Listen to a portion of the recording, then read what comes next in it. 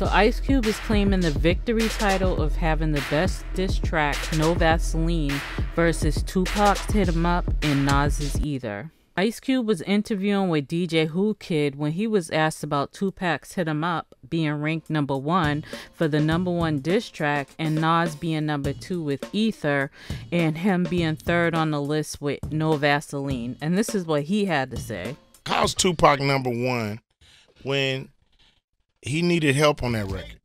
No Vaseline, one MC. You would have he was I took 2? out who? Ether, Nas. Nah, man. I love Nas, but it's not. Me. Took out four niggas and the manager. Wow. I mean, damn. You got to give me credit for that. Group was over. I don't know if they made another record after that. So, nah, man. Sorry. Now, for me, I'm going to have to go with Cube. He's right. He went at the whole crew, the manager, everybody. And I remember thinking like, wow, he really just bodied all of them.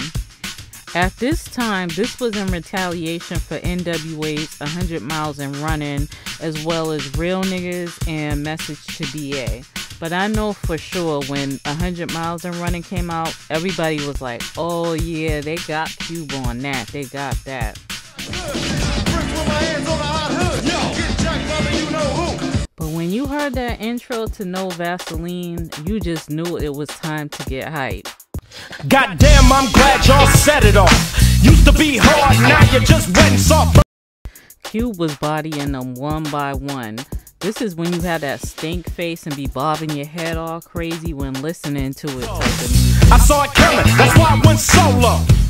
Now, Ether is another one of my favorites. In fact, I remember where I was in December 2000 when I first heard the song.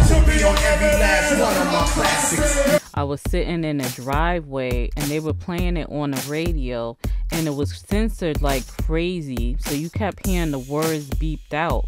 But you could still tell that Nas was going on and going off and left no crumbs. Especially when it was like Jay's getting clapped up quick and all that. So, and I remember at the time it was, you know, it was really personal because Nas's mother had recently passed away from cancer when Jay had came out with Takeover, and Nas didn't respond for a while. You could tell that he was probably like getting himself together and grieving and all that.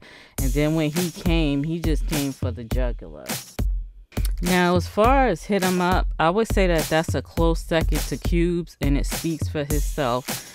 Tupac just did everybody dirty on that, including Faith. Now here's what some people's opinions are on it.